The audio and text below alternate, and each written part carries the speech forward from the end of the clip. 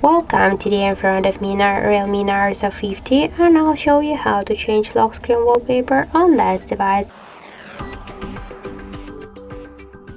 So just first let's lock the device, and now we can see that we have the same wallpaper on the lock and home screen of our device. And to change the wallpaper we just should open the settings application, and after that tap here to personalizations.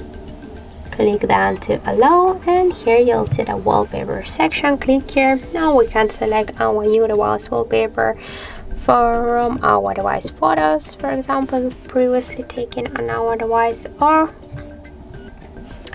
for example from default static wallpapers. So let's just use the regular one. Just select one from the wallpapers, click to apply and tap to the lock screen. Now just let's lock the device, and we can see that we just successfully changed the lock screen wallpaper. Also we have the second way how we can do that. Just hold for a while one from the screens, and here on the left down corner you'll see the wallpaper icon. Just tap here and select one from those wallpapers.